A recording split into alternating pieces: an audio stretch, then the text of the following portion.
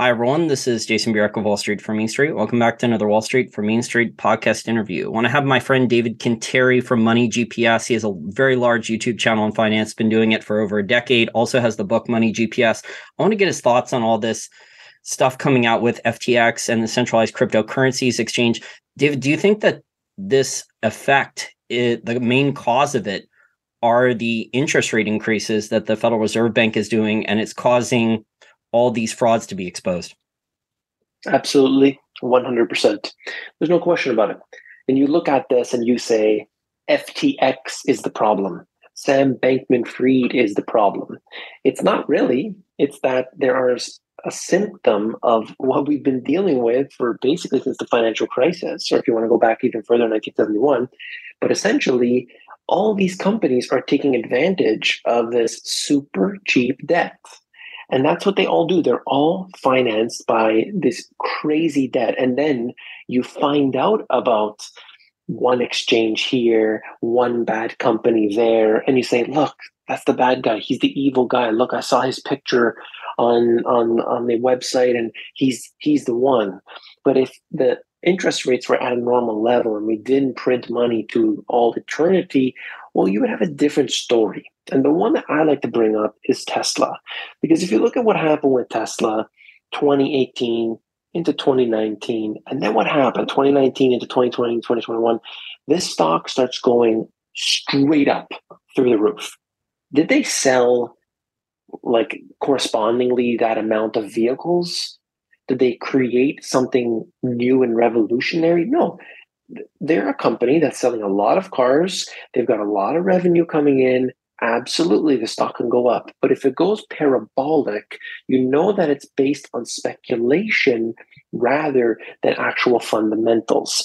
So you saw what happened with Tesla, and Tesla became this thing of all retail traders need to own Tesla because they're going to have 1 million robo-taxis there by 2020, and it's the most fantastic thing since sliced bread. Now it has gone down, I believe, more than 50%, and it keeps dropping. And we're starting to realize here what's going on. Well, liquidity is not what it once was. And that's what you get during these times. Dry up the liquidity, you start to see companies that have some issues. And it could be really bad, or it could be something that might be able to be mitigated, should interest rates decline, in the relatively near future.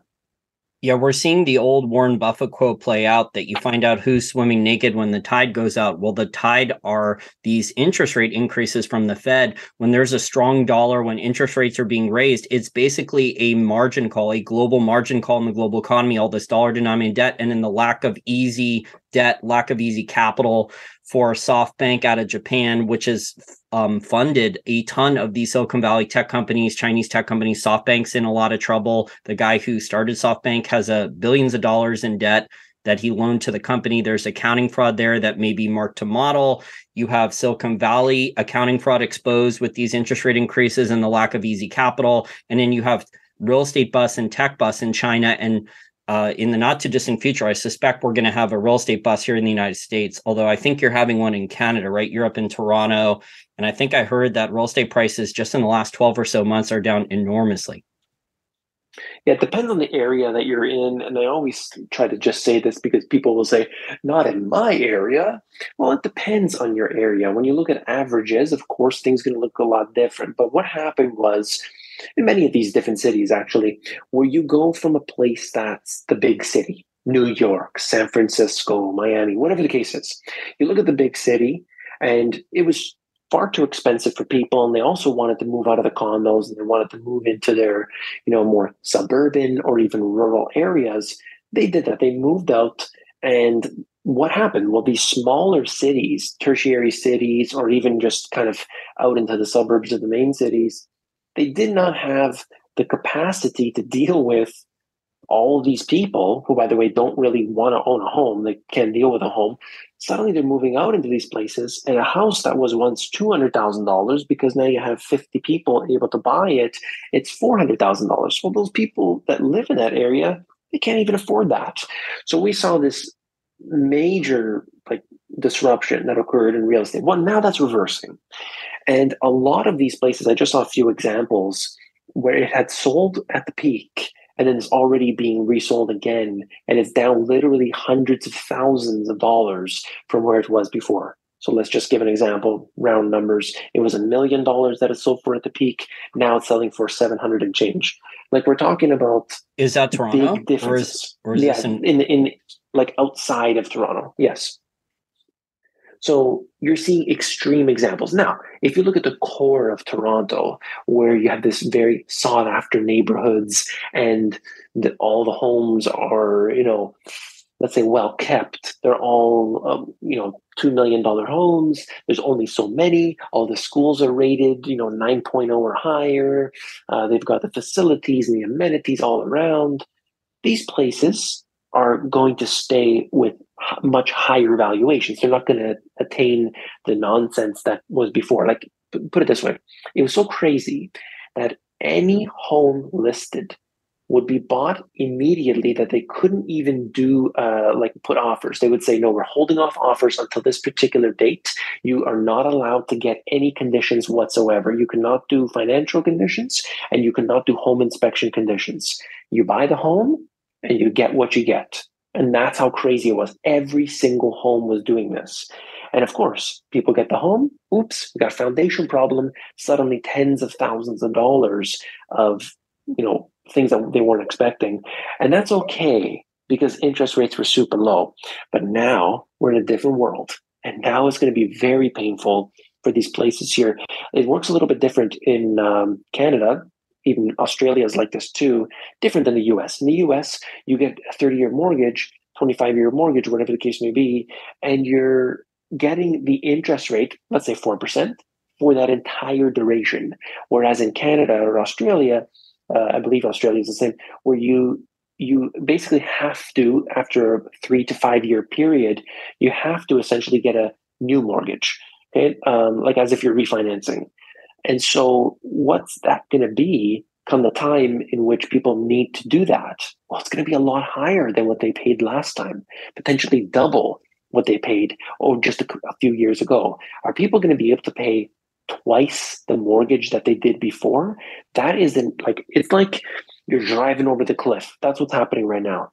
And we know it's coming. We're not there yet, though. We're still on solid ground. So it's all good. Well, the US hasn't had the bust either yet, although sales are slowing down. There's just not as many buyers because people can't get credit. So people are looking at 7, 8, even if you have a pristine credit score, perfect credit score here in the United States, you're looking at 7 or 8% for a mortgage. For 30 years. So the average person can't afford that. It's not a good investment. Or for their monthly income, especially in a recession or depression. But isn't there a lot of home equity loans too? So that's something that's similar to the US housing bubble. There was a lot of Canadians that were pulling equity out, doing these home equity loans while real estate prices were rising the last 6, 7, 8 years up until the last 12 months. But here it's like a religious belief that the home never goes down in price. So they're not concerned about that. They really aren't. And I'm not trying to joke around like it's crazy. Like it's the home never goes down. Like even if it went down 20% tomorrow, they just ignore it. They just put their head in the sand. That's it. They ignore it. This is what happens when you got real estate agents, mortgage brokers, and everything since 1991 or whatever it was, that when real estate did take a big beating because of the banking sector in Canada was not doing well. After that point, prices have never come down. So you have people that work their entire career so far and have never seen a dip. Only so a bull market. Of course, they're going to believe that. Yeah, only a bull market. So they've never been in a bear market. It's like these crypto people that just came into crypto the last 2.5 years. They weren't in past bull or bear market cycles where the price of Bitcoin dropped 70, 80, 90% in a short amount of time. They haven't been through a bear market cycle before. Of course. And now I think what people are looking at, they're trying to use all these models for Bitcoin and for everything else. And you're doing it on the shortest, we don't have enough data. Bitcoin was 2008, 2009 created.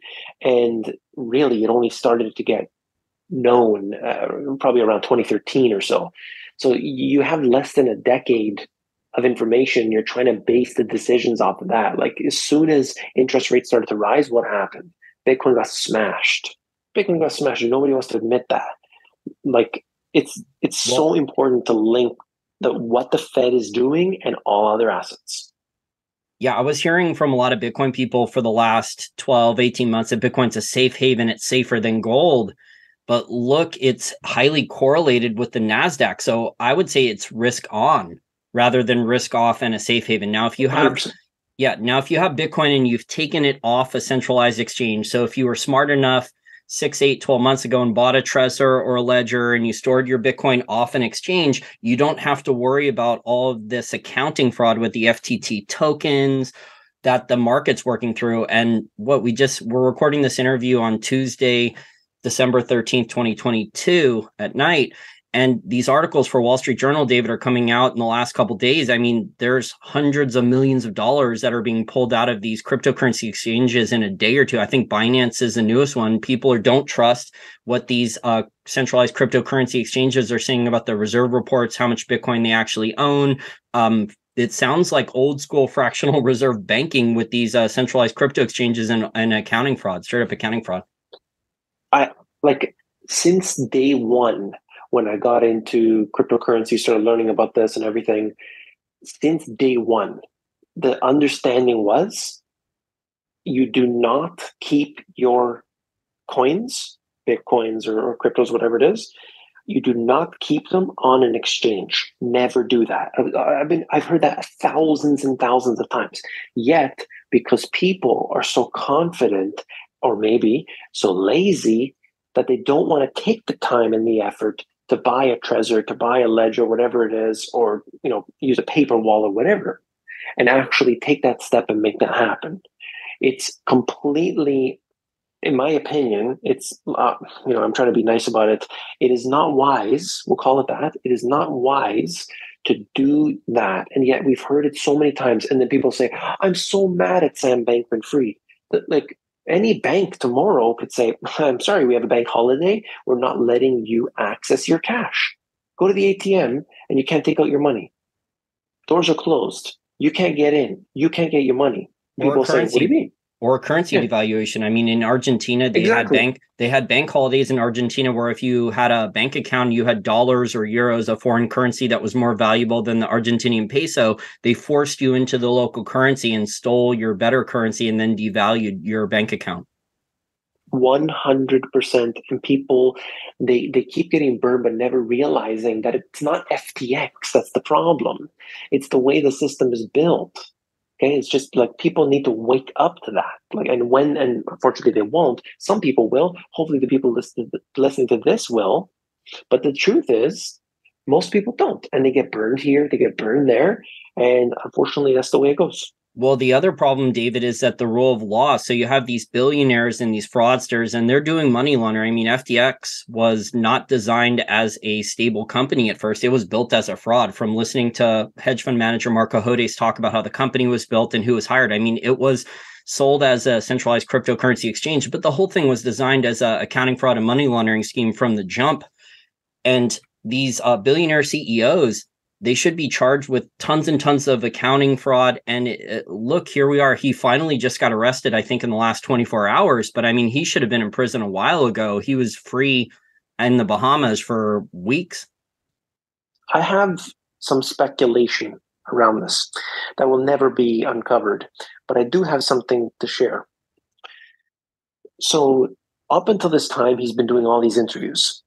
He's been talking nonstop, Twitter Spaces. He's been doing podcasts, everything. He went on CoffeeZilla, and CoffeeZilla did this, his pretend investigations that he does. And so the guy's been very open about it. And then they say, what he said, whatever the government wants me to do, I'm going to do it.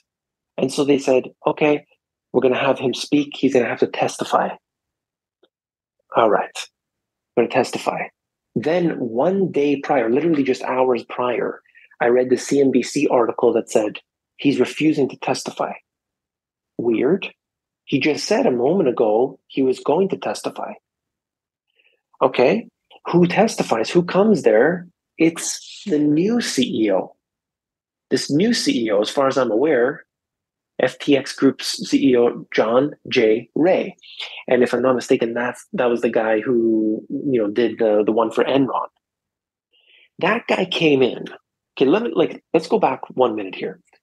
Think about the situation. November 6th, November 7th, November 8th. These are like bad days for FTX. First, he's tweeting out, everybody's got their money. Don't worry. Everything's going to be fine. A few hours later, he deletes the tweet. And then everything was messed up after that. Within literally 48 hours, he claimed bankruptcy. What kind of company files for bankruptcy literally a couple days after acknowledging the problem? That is unheard of. And then once he filed for bankruptcy, he has no access to what happened at the company. So he hasn't figured out what the problem is. He's already filed for bankruptcy. This new guy comes over. He's the CEO. Now SBF, he doesn't have access. He's gone. I'm no longer the CEO. I stepped down. New guy comes in. He's saying there's a whole bunch of fraud. He's saying that there's no book. They were using QuickBooks for their accounting. They have nothing. Oh, what's going on here? I have no information. He's saying, I got nothing. I got nothing going on here. It's all fraud. It's all fraud. Then he's testifying in front of Congress saying the same thing. It's all fraud. I think something else. I'm not saying that SBF is a good guy. Please don't get me wrong. I don't know what's going on. I think something is very suspicious about the whole way that it went down. And it's not normal. This isn't one guy was doing a bunch of fraud, got caught. Suddenly he just says, okay, I'm going to, just shut the company down. To me, something else is going on. I don't have any more facts other than that. But the timeline and the way that it unfolded is extremely suspicious. Well, I believe they had almost 0 Bitcoins in custody, and they were doing some type of fractional reserve scheme. So they were lending it out. They had this trading arm that was labeled at Alameda Research. It wasn't a research company at all. It was a bad crypto hedge fund that was using all the customer accounts at FTX as collateral for loans. So, I mean, the whole thing was just it was a mess and a fraud. Yes, there's clearly you see these things that come out, and how many times have we seen one? It doesn't have to be a crypto company, any company. This is the next thing since sliced bread. This is, oh my goodness, this is fantastic. They're doing everything right. They got advertisements here. They got celebrity Kim Kardashian is all over this. And then what happens? We find out things weren't the way that they said it was. It's all marketing hype. It's too good to be true. Yeah, when it's too good to be true, likely it is. Okay, so this is goes back to having absolute fundamentals in the way that you invest. If people put all their money into Tesla went up like a rocket, and everybody felt so. I saw these videos from these, I won't even mention names, but other YouTubers or whatever, saying going all in on Tesla. Now you rolled that up. You did extremely well. But did you sell? No, because you thought that it would 10x from there.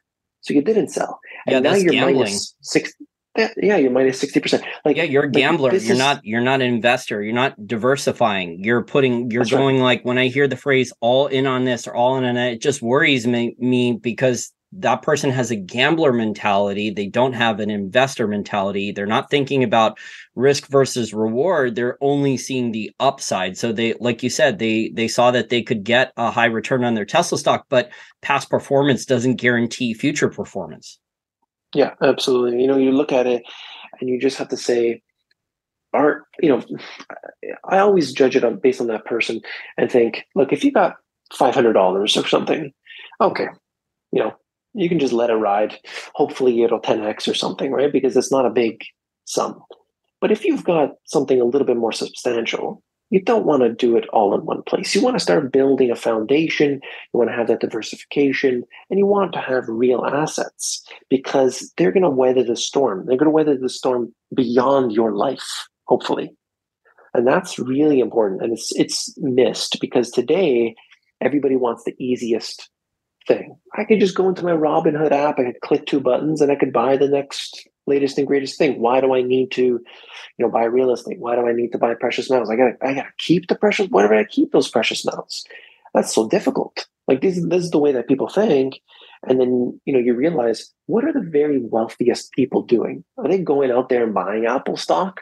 Warren Buffett doesn't buy Apple stock. Berkshire Hathaway buys Apple stock, but he's in a different position than most people too. And what does Warren Buffett say? He says, when I die, take my money and put it into the S&P 500 index, because for most people, they can't beat it.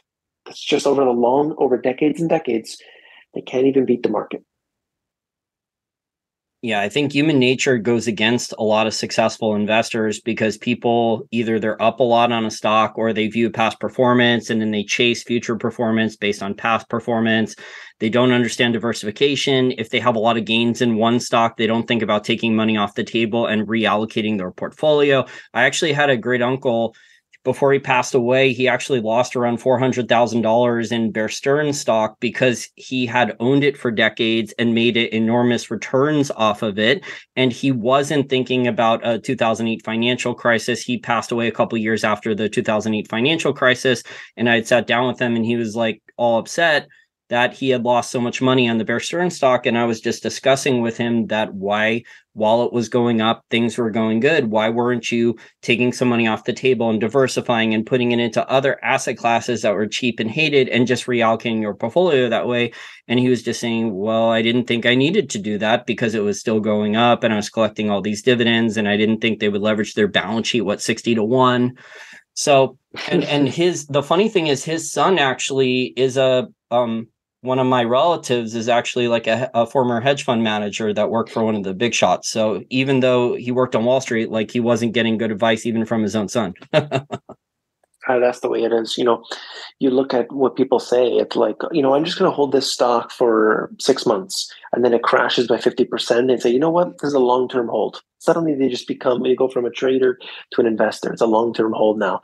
And that's like the mentality that people have because they really don't know what to do. That they're just buying it based on, okay, I heard it on the news or somebody else was into it, or, I saw Elon Musk tweet about it or something. And it's like, you're talking about, in many cases, this will affect your livelihood. So it's not something to screw around with. And unfortunately, today they've made it so easy because of like Robinhood and all these other things. And in the case of FTX, you can throw a big chunk of money in there and it can evaporate tomorrow. Oh, yeah. So there was a ton of people trading on their smartphones who are making tens of thousands of dollars or six figures in 12, 18 months trading crypto, altcoins, stock options, just trading on their phones.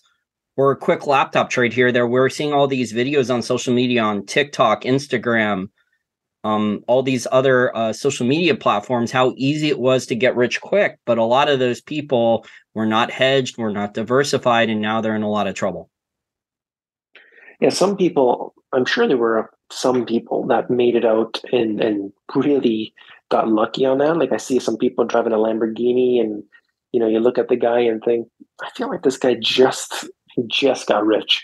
And that maybe he sold at the peak or near the peak and he made it out. And those are, few and far between. And I hope that people find success in that. But for the average person, it just makes sense to have diversification. You hear this type of thing all the time, and don't diversify because that's always a losing game.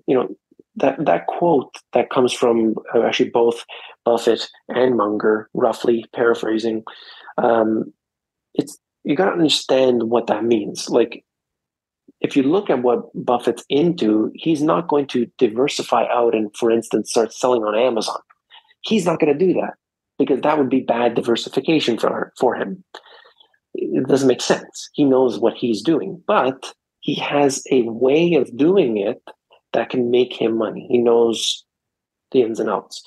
But for most people, you got to understand, what are you doing? You're in a 9-to-5 job. Okay, if you're in a 9-to-5 job, what are you doing on the side to make sure that you can multiply the money that you're bringing in?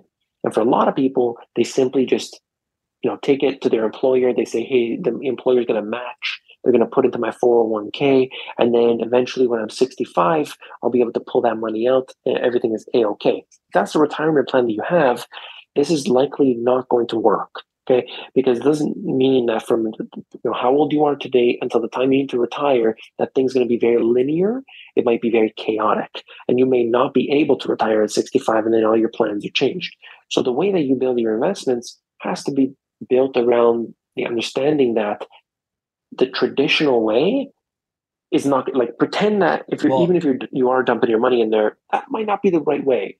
In my opinion, everybody that's capable should have their own business. It's very important because you have control.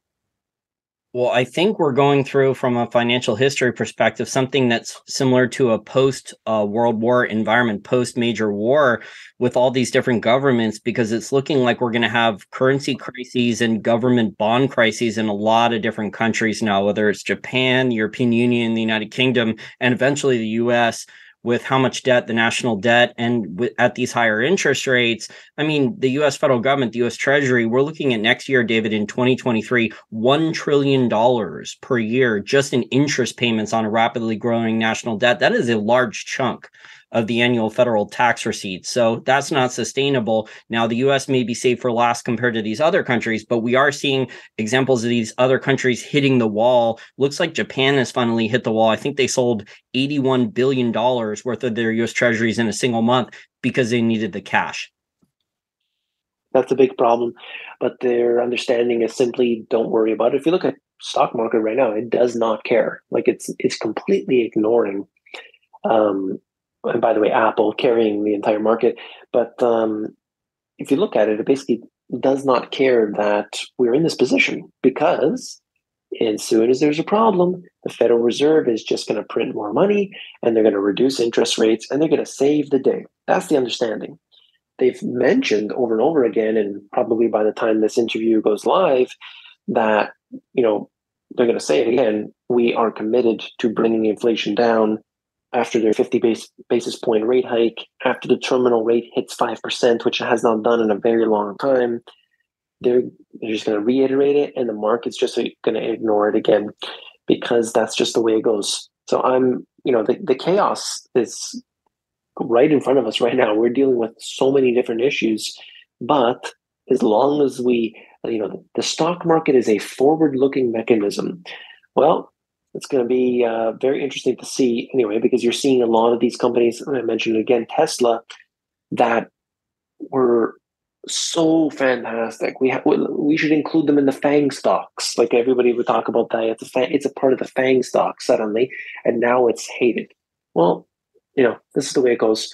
But interest rates are really, in my opinion, the most important thing. The amount of money on the balance sheet, Federal Reserve, their actions, each and every step of the way. I watch all of them. I watch every time there's a meeting, a conference, an interview. I get all that information. They all say the exact same thing. And by the way, the same thing for the other central banks too. They all are on the same page.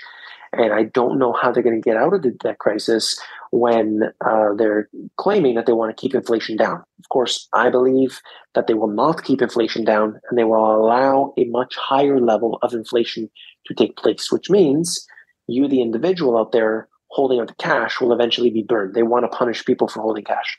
Yeah, I totally agree. I mean, historically, the way governments, especially large governments, get out of debt problems is they inflate the debt away. So Japan, for the last 30 or so years, they kind of bucked the historical trend. They didn't have a currency crisis. They were able to keep buying government bonds without problems with the currency. But historically, governments either they can only defend their currency or their government bond market. They can't do both. It seems Japan has finally hit the wall, but I suspect these governments will want to inflate the debt away. I don't think they're going to technically default on their debt where there's a big default. But you brought up an interesting point here about the stock market going up. I think what a lot of people who are new to this and haven't been paying attention to markets, what they don't understand is that the stock market could go up in nominal value while your wealth, your purchasing power is being inflated away via currency devaluation. And then you're also being taxed on capital gains on stocks, bonds, real estate, all these things. And then the government's taking more via currency devaluation and then taxing nominal gains on the stock market. So like in the past with some of these hyperinflations or large amounts of inflation in a Zimbabwe or a Venezuela or in Argentina, you had the stock markets go up in nominal value. So you had large stock market increases, but they did not keep pace with the currency devaluation and the inflation rate. So if you own stocks in those countries, your net worth actually decreased, your purchasing power actually decreased. While the stocks were rising in nominal value, you actually became poorer. 100%. Even if we don't see to the point of a hyperinflation, like think about the prospect of, they're not going to give us the real rate of inflation, but let's just say it runs at a 5% per year, and that's just normal now. Now it's 5% per year. So we went from what they claim to be, let's say 2 or 3%. Now it's more than double that. So the real rate of inflation obviously be much higher. And if you look at it, the average person is just going to get burned year after year. No longer is 65 okay for retirement. It's 70. No longer are you able to live as one person inside of a house. You got to live 2, 3, 4, 5 people that maybe, suddenly you're living with a different family member. Suddenly you're, cohabiting or whatever it's called with the, 6 different people as a young people. These are the things that have to happen because you can't keep up with the inflation, and we're unwilling to address the 800-pound gorilla in the room, which is the fact that they keep printing this darn money and they keep devaluing the currency. And there's ways to, like I said, look, what are the richest of the rich people buying? What do they buy? They buy real assets. They buy art. They buy fine wine. They buy high-end luxury goods like watches and all these. Women will buy their purses and all these things that are $10,000, and they buy real estate. They buy precious metals, gems, diamonds, all these things. And of course, I hear the argument all the time. Art is for money laundering. People don't understand what's going on here. These people understand. The richest of the rich people understand that once they have everything, they've got 2 mansions, they've got the Rolls Royce, they've got everything else, they're not going to keep their money in the bank. They're not going to keep their money in a mutual fund. They're going to go buy a piece of art that costs $30 million because they realize that that piece of art is always going to go up in value. It's like a bank account, except they get to enjoy it on their wall. Just like they're going to buy a Patek Philippe watch that costs $40,000 because they know next year it's going to be $42,000 and then $45,000. It's not about money laundering. It's not about hating these groups. It's that we got to learn and understand where is it that we need to place our value. We traded our time by working the 9-to-5 job or a business, and we need to exchange that for something that's going to keep up with this massive devaluation of currency that's taking place every single day. And they've committed to doing more of that. So we can sit here and say, is it right or wrong? Or we could just simply say, what do I got to do? And we'll look at what these guys are doing, and you see, this is the way it goes. Well, a lot of those very rich people, before they started buying art and the finer things in life, the fancier stuff, mansions, artwork, collectible cars, antiques, things like that, they own their own business. So there was a family business that generated the wealth, that had growth, that threw off cash flow, that provided the consumer with a new product or service. So that's how the wealth was built. Now, once the business was established and it had a good product or service, then you could go and buy all those nice things afterwards. That's exactly right. That's why I said everybody should figure out how to create their own business, because then you maintain the control.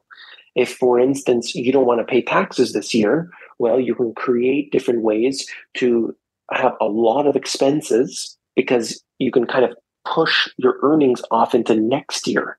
And then next year, you can figure out what to do. And you decide that you have much more control. These things are not possible if you're working a 9-to-5 job. But when you have that business, suddenly you can do so many more things. and actually have many of the advantages that a lot of the big guys do. But until we get out of this paradigm of the way that we live our lives, and most people, we're not going to be able to take advantage. But in terms of investments, though, do you think that we've gone to a sentiment-wise where commodities are hated? I mean, I'm looking at some of the stats here for hedge funds and shorts. I mean, we're at high record levels of short positions now on oil futures contracts. Sentiment was very low for gold for a long time. Do you think that we're going to see new bull markets for gold and other commodities in the not-too-distant future? It's hard to assume what would happen exactly. The way I look at it is, for me, I never look at the price of precious metals ever. I think that we should all have some level of real assets, precious metals, silver, gold. People ask, what's the right ratio of silver to gold? Okay, silver has the higher potential, this and that. I think 50-50 between that. But again, even some people who are super bullish on precious metals, a lot of them only advise, let's say 10% during normal times, 10% of your entire total portfolio to be in precious metals. Why? Because you don't make cash flow from the precious metals. That's one of the disadvantages that it has. But what's the advantage? Is that you can literally take that and you can pass it on generation to generation to generation. It always maintains value. Always. It will always maintain value. It will always have that. And there's going to be times in which price goes down, but that has nothing to do with its value. That's paper. That's all paper stuff. So, where could we see it? Obviously, if you look at what happens with inflation, if they allow inflation to go up much higher, then precious metals look more attractive. But they're always playing the numbers, and we're never going to be able to predict it as far as I'm aware. I think just having some of that as part of your portfolio is fantastic. If you're not into that, that's kind of why I mentioned like watches and stuff, because if you can buy instead of spending $10,000 on some precious metals, what if you bought $10,000 nice watch, like a Rolex or something? Because that Rolex will be more expensive next year. It's going to be more expensive the year after. It's in limited quantity, and you can buy Rolex watches, they're more than 10 grand, but that are actually precious metals if you wanted to do that. The point is you're getting something of value to offset the devaluation of the currency. That's just the way I look at it. I just kind of simplify. Okay, why would I buy a precious metal? And it's because I don't trust the system of the dollar. That's really what I'm doing here. It's a bet against the dollar. Has nothing to do fundamentally with the precious metal, because I won't use that precious metal. You're going to keep it somewhere safe. So it's not about the precious metal. Well, the physical gold and silver also has less counterparty risk. And in an environment where central banks have raised interest rates and we haven't had all the effects of that, we haven't had big real estate busts across the board yet, especially here in the United States, although commercial real estate, we're seeing a lot of signs of that. But as more and more companies in different sectors start to feel the effects of a recession or depression, of higher interest rates, they can't get funding. So their sales are down, revenue down at the business because of a recession or depression. The consumer's not spending; they're tapped out. They're putting things on credit card. They've emptied their savings, and then on top of that, the business has to deal with much higher interest rates. You're going to start to see a lot more bankruptcies from a lot of different companies and sectors, similar to what happened after the October 1929 crash here in the U.S. and the 1970 stagflation with the interest rates going up plus inflation. So Volcker raising the interest rates, that caused a lot of businesses going bankrupt. And all that counterparty risk, David, that seems to be restoring things in the last month or so for gold and silver as a safe haven status, where if you own the metal, you don't have to worry about a company in a different sector dealing with interest rate risk, bankruptcy risk, their consumer sales collapsing in a recession or depression, depending upon how long this is prolonged by how central banks, if they want to keep raising interest rates. Absolutely. I do agree with you. That's why I believe that precious metals should be a part of everybody's portfolio. There's no question. You have to keep your wealth basically in your hands or as close to it as possible. And there's always going to be these different crises along the way. And if we're not actually protecting ourselves, well, then we're going to be in big trouble at some point. That point could be tomorrow. That point could be in 20 years. And but let me tell you, it hurts a lot harder, hurts a lot more if you've been growing something for 20 years and then you get smacked down. It would rather happen when it's worth a lot less. So, I mean, there's no question. It is the ultimate safe haven. I just caution against people having, they say I'm 100% in precious metals because you don't necessarily know what's going to happen. Rules changes, yeah. I mean, these governments could literally they could change the tax rules on all these different asset classes, so we could see that happen. Anything is, I would not put past anything on these people. But of course, it is wise to hold precious metals. Like I said, don't be focused on the ratios and all these things. I just believe in diversity, even within the precious metals asset classes. You look at silver, there are many different types. You can get coins, you can get bars. Small denominations are always preferable. That's the way I look at it. And even geographical diversification too. These are important things. I totally agree. It just shows us that we can enter into a crisis and let's say nobody cares about precious metals, and suddenly things get really messy, and all of a sudden they're in high demand. It's always the case. When precious metals, no thank you, no thank you. And then suddenly, the banking system's collapsing in 2008, 2007. And then, suddenly it was like really hot. Then it sold off. Then it surged back. It's the same kind of thing that can happen over and over again. And I just want to tell people to really look long and hard at where your money is. I think it's really underrated. Yeah, we're starting to get a lot of red flags about bank stocks the last couple of weeks. I mean, a lot of bank stocks are down 10, 15, 20% in short order. Credit Suisse was barely above $3 a share. I mean, if that stock stays too low, they're going to have pension funds and mutual funds are going to be required by their bylaws to sell the shares. So they're going to have to do something quick in the next couple weeks to figure out how to get the stock price back up above $5 a share, or there's going to be even more selling. It's going to cascade and create a vicious cycle in Credit Suisse stock. So we'll see what happens with that. But you brought up an important point about going all in on any one asset class or any one stock. And that always worries me when I see people say that I'm all in on Tesla stock, or I'm all in on Bitcoin, or I'm all in on real estate, or I'm in on gold and silver. And then you have a scenario where look at all the centralized cryptocurrencies exchanges and people are like, oh, it was just FTX. We're far from over. I mean, the stuff I'm seeing with the hedge fund managers and experienced short sellers posting things all over Twitter, detailed analysis of accounting fraud, going through all the bankruptcies. I mean, they haven't, it looks like Binance is the newest one, but all these cryptocurrency exchanges, the banks like Silvergate that lent to the cryptocurrency exchanges, Tether, the Grayscale Bitcoin Trust, there's red flags, David, throughout the sector. Now, if you bought Bitcoin and you took it off an exchange, okay, but it just worries me when I hear these people say all in on gold or silver, all in on real estate, or all in on Bitcoin, because then you don't have any type of insurance policy or diversification plan in case there's accounting fraud. It's so important to really address, why are you investing in this thing? Is it because you really believe in it? People believe in Bitcoin. The people who say, I really believe in Bitcoin, I understand. But it doesn't mean that all of your wealth should be in Bitcoin. I mean, it just doesn't make sense. You want to have something.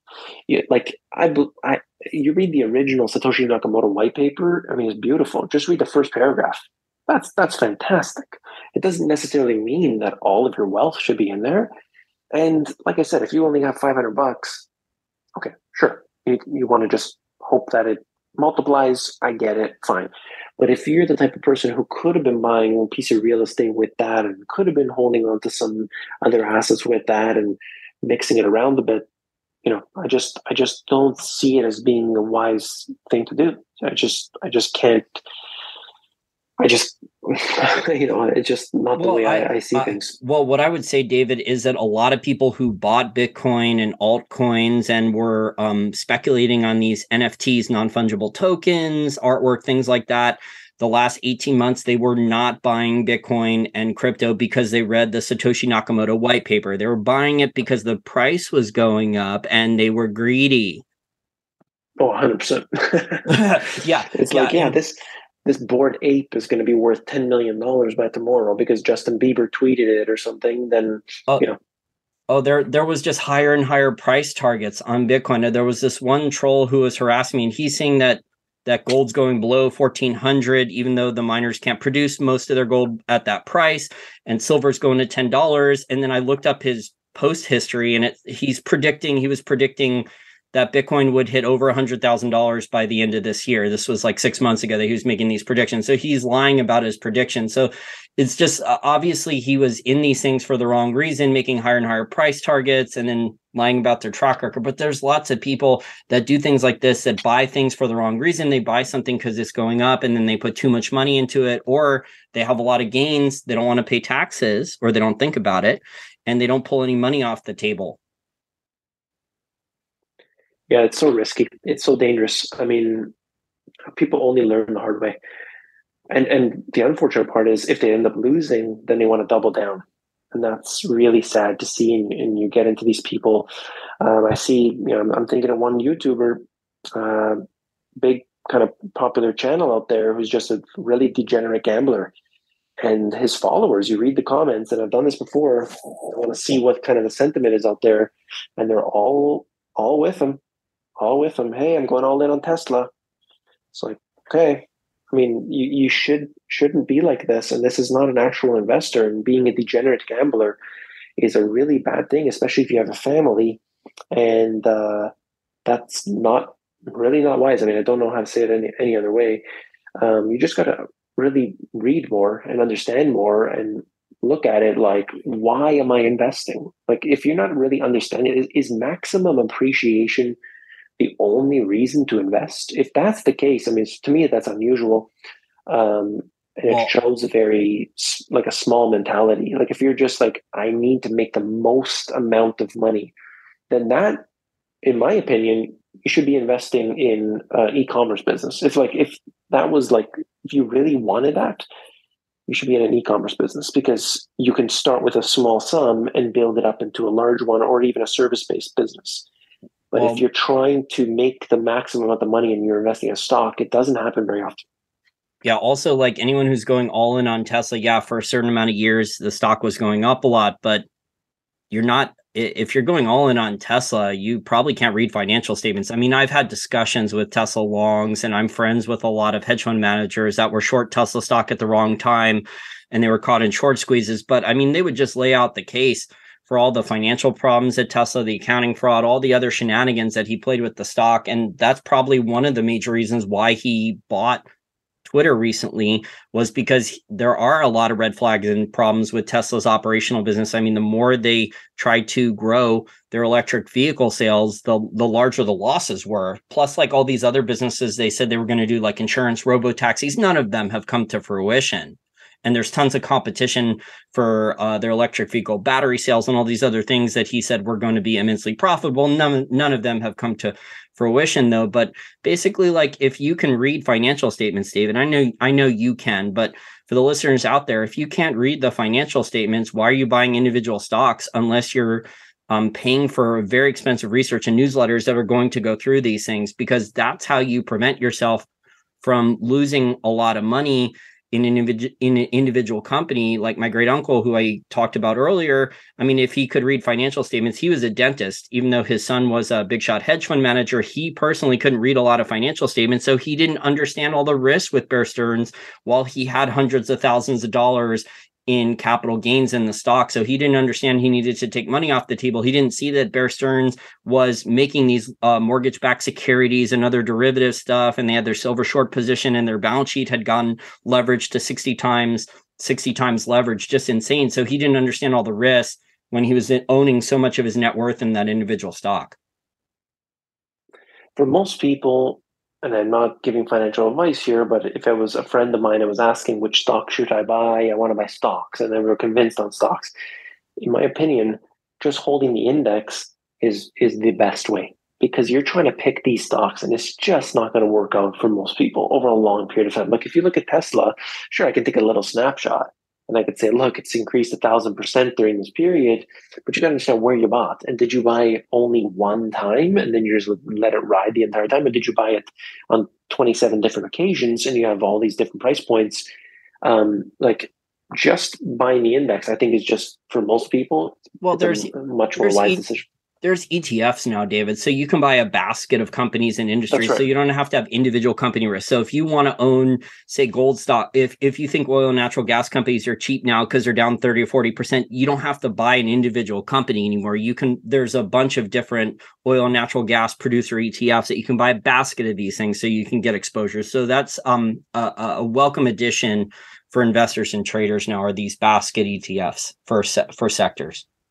I completely agree. It's just like you've got people that their entire job is just to look at the financial data all day long, and their general returns over a long period of time are negative. Like the only reason they make money, they've made money because of the fees that they charge their clients usually, but usually the performance of a lot of these businesses are terrible and they end up going out of business. People always say the hedge funds are bad, and the hedge funds usually go out of business. That's just the way it works. So, I look at it like, you're not going to be better than most of these people who spend all their life doing it, studied it in school, and then literally spent an entire career in it. So why fight against that? Like, why are people trying to do that? It's just wild. Well, most of the financial industry, David, are just salespeople. So these hedge fund guys, a lot of these guys are just sales and marketing guys, and a lot of their trades are copied from other people. So they're not generating alpha. They're piling onto their trend traders, or they're speaking with their friends and buddies, and they're talking about how to manipulate a market, as we've seen with fines from different hedge fund managers and others over the years. They're paying for inside information. They're colluding with other hedge fund managers how to manipulate a market, or they're just straight up copying a trade of another big shot hedge fund manager and trying to ride on the coattails of that other guy. There are very few money managers, hedge fund managers that are actually really good at stock picking and can generate alpha anymore. It's mostly sales, marketing, and raising capital and then collecting fees, like you said. That's the way it goes. But again, people will never learn. They're going to say, Warren Buffett bought Apple, I'm buying Apple. And that's the end of that. You can't convince them otherwise. And they'll say, look, everyone's got an iPhone, therefore Apple's a good buy. Like, it's just not even, for most people, there's like no semblance in reality. There's no application of any sort of due diligence taking place. And it's just all about an echo chamber. If I go to Reddit, terrible website, Reddit, or I go to one of these other places that all these retail traders like to go, they're all just going to make each other feel good about their purchases.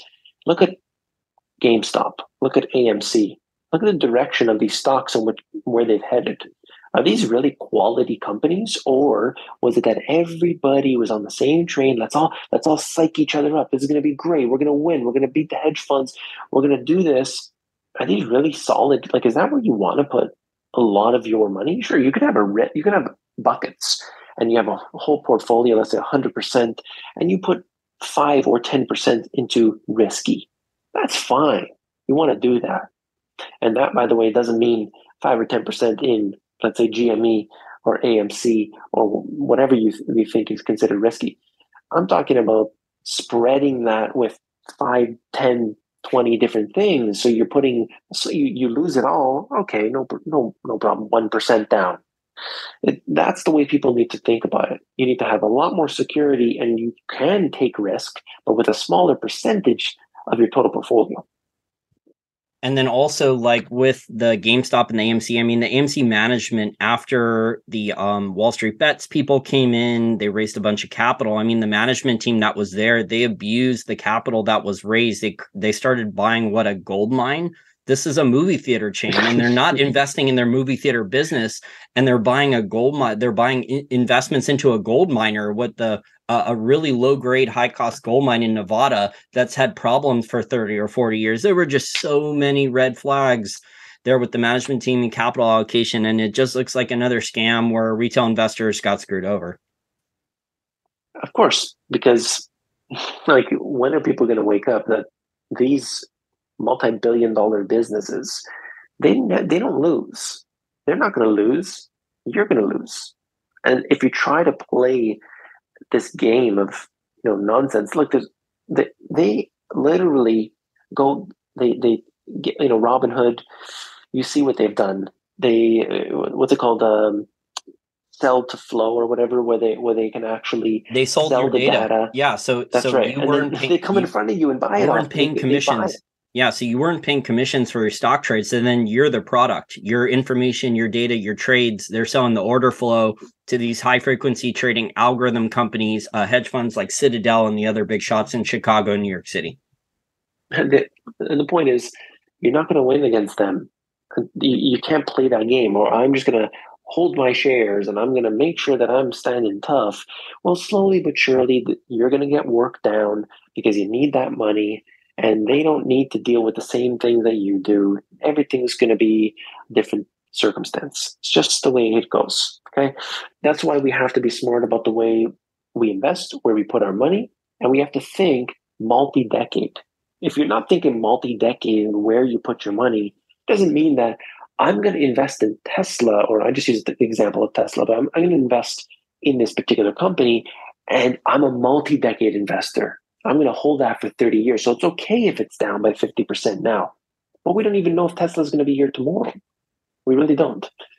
And the truth is, where it has been before doesn't mean it can ever even attain that same level ever again. Whatever stock that is. Just because it got there does not mean we can get to that price. That's just simply a matter of fact. How many companies have we seen that? Look at Japanese housing market, stock market. I mean, that's an extreme example, certainly. Well, during that time, you have companies that were the leaders. So a Kodak film and camera, a Blockbuster Video, and those businesses really don't exist anymore. They went through bankruptcy and they've been restructured. So those were the market leaders, where if you would have said 30 years ago that Kodak was going to go out of business, people weren't going to have their film developed, people were going to have digital cameras in their smartphones and upload everything online, you would have been laughed at. The management team at Kodak would have laughed at you decades ago. And then here they are, now they're dinosaurs. That's just how capitalism works, though, that just because you're on top doesn't mean you're going to stay on top. 100%. And like, I mean, I see it really being part of this echo chamber, and people just want to be comfortable about where they're putting their money. And we should be much more uncomfortable. We should look at things and see risk wherever it is, and then decide to put our money here or there, but always acknowledging the fact that this is a risk and the fact that I could potentially lose my money. When you're going to put it in crypto, stocks, anything, they can always go out of business. When you talk about real assets, of course, it works a little differently. If I put my money into gold today, and let's just say it's 1,800, that gold could go down. Let's just say it could be $400 tomorrow in paper terms, but I'm not going to sell it. So it's okay. And the same thing I suspect you might buy more if it went to 400. Well, if it was available, the premiums might be like $1,000 an ounce. You would never even be able to get it. And the same thing with real estate. If your property that you own that's got cash flow positive property, you paid, let's just say, make up a number, $100,000 for that property, and you're cash flowing, I don't know, let's just say $500 a month, you're still getting paid. Even if that property went from $100,000 down to $50,000, you still get paid. And that's the whole different thing that people don't realize. You need cash flow, you need security, you need to own assets, and you need to have diversity in many different ways. But if you're simply just following the herd, you're never going to get there. That's just the way it works. Actually, those cash flow with the debt being either paid off on the balance sheet or inflated away, a lot of that's happening right now with the oil and natural gas companies. So even though the shares are down 30-40%, I mean, these businesses are still throwing off a lot of cash flow. And you brought up Warren Buffett. I mean, Warren Buffett might be selling some of his overpriced stocks, and he's worried about his bank stocks. He reduced his bank stock positions a lot over the last 12 months, like Wells Fargo and others. but he's been buying a lot of oil and natural gas companies because he sees that there's long-term supply problems and there's still a global food and energy crisis. So he's buying things he thinks are cheap, that have cash flow and improving balance sheet, and then looking at like global macro trends where electricity demand is going to continue to grow, and natural gas is basically the I would say the compromise solution for fuel for electricity. And also for the fertilizer too, I think maybe that was part of it when he was thinking about it, because you need that natural gas. And you see the complications that we've had with Russia and so on, and they're just really scrambling to find supplies and things. So that's part of it too. Energy is something that if the economy decides to continue to grow, we need more energy. We don't need less energy. It depends on what type of energy, but we're not going away from natural gas, and we're clearly not even going away from coal. So these things are all going to be, useful, and that means, hey, if that company's producing it and able to, put it out there and export it and manufacture, refine it, whatever it might be, well, then these are companies that are considered to be good, potentially good. That's the way we have to look at it, not what's hot. It's not about what's hot. Yeah, I agree. And so much capital has been malinvested the last 10, 15, 20 years in these ESG investments for biofuels, where a lot of land was wasted. Instead of growing food or crops that were arable land, instead it was used for biofuels. And in wind and solar, I mean, these things in a lot of areas are very uneconomic. They don't work without government subsidies. So we're going to need investments in nuclear power, natural gas, maybe next generation nuclear power. Those are things that are going to be required going forward. I'm not a big fan of ESG until I see like far better returns on that. I mean, considering what's happened with solar in Germany and so many firms going bankrupt, I mean, there's just countless examples of hundreds of billions of dollars wasted for ESG investments. It's pure garbage right now. I mean, you would like it. You would like some sort of it's a ripoff scam.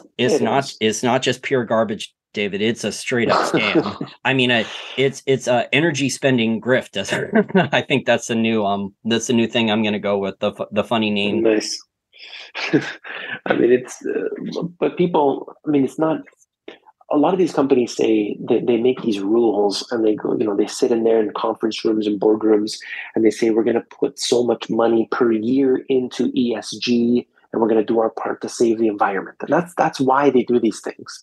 It's so that they can go and they could, virtue signal or whatever, and try to sound so good and all these things. It has nothing to do with actually saving the environment. All these other it doesn't work. It doesn't work in reality. Ask the manufacturers in Germany, Japan, China if they can make a profit manufacture without cheap electricity or cheap natural gas. Of course. I've seen the videos before of they're charging a solar car. Excuse me, they're charging an electric car, and the reporter or whoever it was asks, "Excuse me, I'm sorry, what is actually charging this charger? Like, where does it get the energy from?" And the lady says, "I think it's coal. So you're using coal to charge your electric car, and that just that's actually blows my mind." That's actually a correct answer. So coal or natural gas. So I'm surprised they could actually answer that. I mean, I've heard some of these people driving hybrids or electric vehicles, and you ask them where the energy comes from, and they say, "I don't care. It's out of the outlet. Whatever the politician says in my political party, that's what I'm going with." So they don't care where the electricity comes from. They say it's coming out of the outlet. Yeah, exactly. I mean, I hope that we'll get there one day, and I hope that we can do a lot more in this regard. And it would be nice if there are solutions to these things, but I think we're much further out from where they pretend that we are today. I mean, that's just the way it goes. I think a lot of it's blocked. I think a lot of it's blocked. There's some viable next generation nuclear power, like the liquid fluoride molten salt thorium reactor. But if you speak to people in the U.S. Department of Energy, I mean, I've heard people that work there tell me that they intentionally blocked any investment or pilot plants from the energy utility companies here in the United States. And these are companies with 40, 50, $60 billion market caps on publicly traded exchanges. And they have lobbyists at the Department of Energy in DC, and they still couldn't get approval for a small pilot plant. for a liquid fluoride molten salt thorium reactor, which is next generation nuclear power, and it recycles old nuclear warheads. It doesn't create that much nuclear waste. The waste is only there for 100 years and then it's all gone. It's basically not radioactive anymore. So I think a lot of the problem is not capitalism. The problem is not free markets. It's government and bad policy, because the narrative is ESG. So solar, wind, biofuels, whatever these carbon cap and trade, whatever these ESG projects are, that's what all these rich parasites that are connected to the large corporations and the government have decided, because then they can steal more money and funnel it to friends and family members who are sitting on the board of directors at these ESG companies. Sounds about right. I mean, that's what we got to deal with. And I mean, it's sad to say the least, because so many billions of dollars, in my opinion, are just being wasted and they're not going to the right places. But again, it brings us back to what we talked about at the beginning, which is when you have interest rates at rock bottom, people put money where it shouldn't be. And unfortunately, the way I see this cycle turning is that in 2023, at some point, maybe 2024, I mean, depending on the country, that we're going to start to see things change, and they're going to reduce interest rates, perhaps due to a recession, whatever the case may be. And as a result, we're going to see some heavy levels of malinvestment again. Inflation may just take off, even if there's some sort of recession, and everything's just going to get worse than it is right now. I think all the things we're talking about here is just going to be worse. I think the damage is just starting, David, with the bankruptcies for a lot of these companies. So you had the pandemic shutdowns, which forced a lot of businesses to shut down or go bankrupt. But now with the higher interest rates, you have other businesses that are have either stopped growing, they're going to start closing locations, people are going to lose their jobs, or if interest rates either stay at these levels for a while, or they keep raising interest rates, you're going to have a lot of bankruptcies. And then that's going to be a lot less small businesses, a lot less jobs for people. So that's going to reverberate. We haven't had that yet because interest rates have only been raised, for 12 months. But in the coming months, those higher interest rates are going to start to work their way through the private sector and consumer spending, and they're going to cause even more damage. I think it's going to be an interesting 2023 as we move through this. I really think that what we're going to experience in the first quarter of 2023 is that a lot of the central banks around the world are going to start to basically hint that this is it for their rate hikes. And so as a result, we're going to see a lot of money being thrown into risk assets again, or the beginning of that. But I'm interested to see what happens with, in terms of recession. Are we really going to start to see that fall into place? Is it going to be really heavy? Is it going to be mild and sort of just long and drawn out? That's going to determine sort of where we are from, I would say second half of 2023.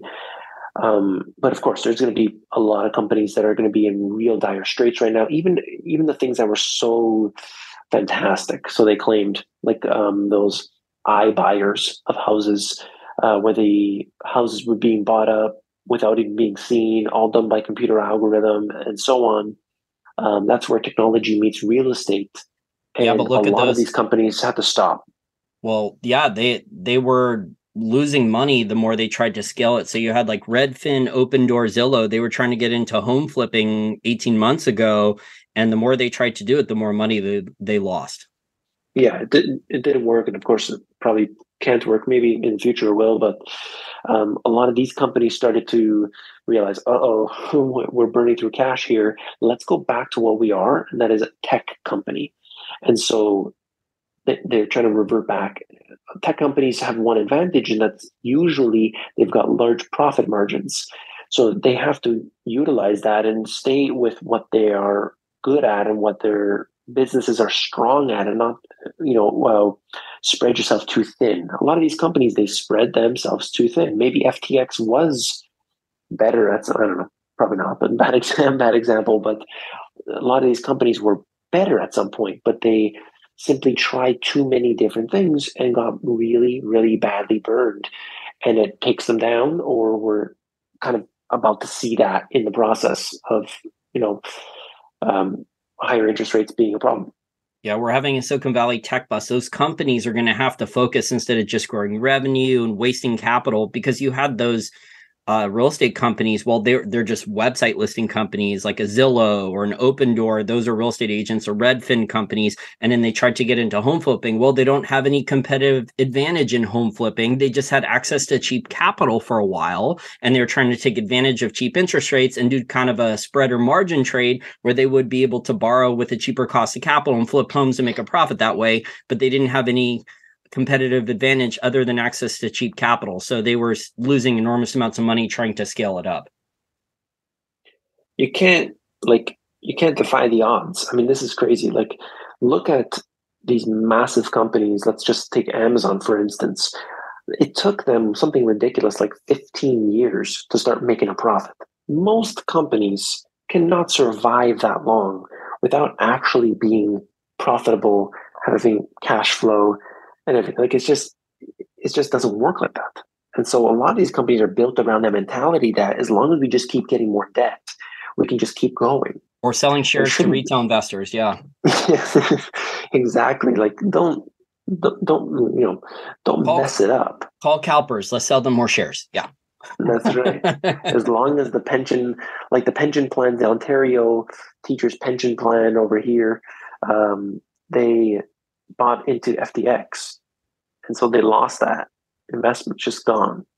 What, 400 million or something? Wasn't it like 400? Yeah, it was. I can't remember the number, but it was a substantial sum. Like, it wasn't nothing, and it's just gone, zero. It's not as if it went down 20% or 50%. It's just gone. And they sold their, I don't know if you saw this, they sold their good package of royalties and streams that were cash flowing with a lot of growth. They sold it to Sandstorm Gold. So Sandstorm Gold bought, I think, like 6 months before their FTX, it came out, the news about their FTX losses. They had sold their portfolio royalties and streams that were cash flowing with a lot of growth built in the years to come with, high profit margins and cash flow. Sandstorm Gold bought that from the Ontario Pension Fund. And then I think the Ontario Pension Fund took those proceeds and invested into FTX. Perfect. That's a beautiful thing. Yeah. I mean, like, yeah, nobody's perfect. Nobody's perfect. I mean, no investor's perfect and everything, but I mean, you just got to be, this is part of the pressure. It's that when these companies here, they're saying, you're not doing enough you're not investing in cryptocurrencies. So instead of buying Bitcoin and storing that, they're buying into these companies and they're really investing in shares of a company. It's a totally different world. People are investing in Coinbase. Why? If you like Bitcoin, you should be buying Bitcoin. You should not be buying Coinbase. It's because of the way that all these. I'd say it's greed. Because they're trying to get extra leverage. So they're saying Coinbase can scale, Coinbase can get more customers, but then they're only seeing the upside with the greed. They're not seeing any of the risks that these exchanges were doing accounting fraud. These exchanges were creating FTT tokens out of thin air, and FTX was saying these tokens were worth $1 billion or $2 billion. And then when the Binance guy tried to sell some of them, you found out they were basically worth zero. There's so many companies that are like this. So that's the thing. We're going to see a lot more of them, I do believe. I mean, it depends how in between today and when they start to cut interest rates drastically, which they'll probably bring them back down to zero again. During that period of time, it's going to be quite chaotic, and we'll hear more about these. More companies will probably do layoffs and this, but I do think that there's so much of a problem that we haven't really realized yet, and we're going to say, oh, there's a lot more Sam Bankman-Frieds out there, but it's really a case of monetary history. Once we learn that and we realize this is part of a cycle, and we get wise to it. Yeah, I don't know if you saw the Felix Zulauf interview that Adam Taggart over at Wealthion did. I've been talking about this for months, though, but I think what we're going to see now, because of all these distortions and policy changes, rules changes, goalposts moving from governments and central banks, I think we're going to see much more asset price volatility in all these different asset classes, and then also shorter boom and bust cycles based on government and central bank policies and rules changes going forward. So I think that's the new normal. That's basically what Felix Zulauf said in his recent interview, which is excellent. I highly recommend watching it with Adam Taggart over at Wealthion. I don't like to predict the future, but I can say that we're in for a wild one. And I do believe the ultimate desire of the Federal Reserve is to devalue the US dollar into confetti.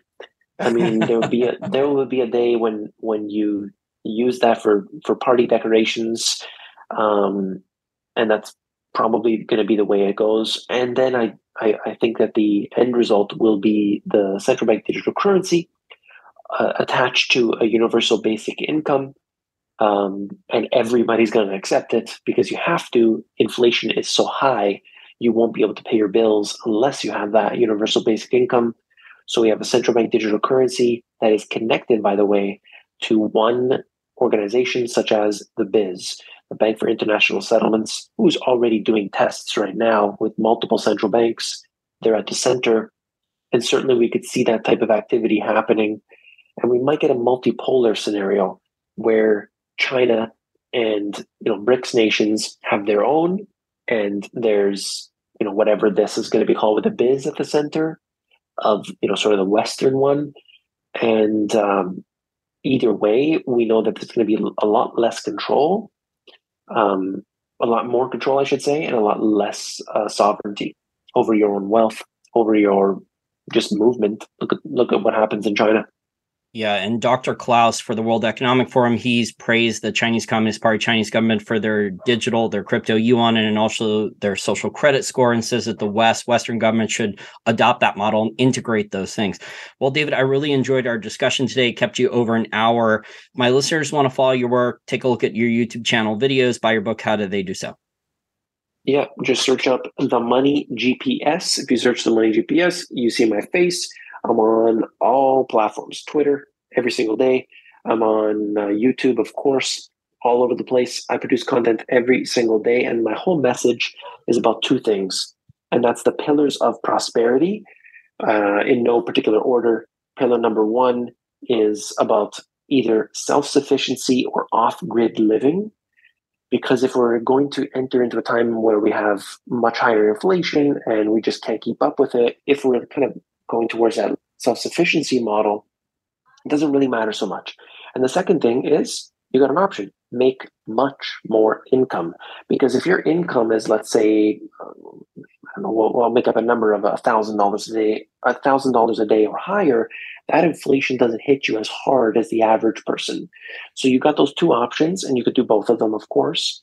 And those people who go in either one direction or both of those are going to do much better than the majority. And that's just the way it works. So that's kind of what I focus all of my information around, the two pillars of prosperity. So when you come to my videos or see me on Twitter or any of the other platforms, just know that that's where my heart is at. Excellent. Well, thank you so much for your time, and I look forward to speaking to you again in the next couple of months. Unfortunately, I think the roller coaster is going to get worse and more nauseating, and we're going to have more levers pulling and rules changes and goalposts moving from governments and central banks going forward. So we're going to have a lot more content to produce because of all these different changes. But it's the asset price volatility and other stuff is Felix Zulauf called it a roller coaster, and I would tend to agree with him. All you got to say is keep an eye on what the central banks do, watch if their tone is changing, and understand that it's all part of a playbook. You're going to see the same patterns all over the place. 2023 will be an interesting year.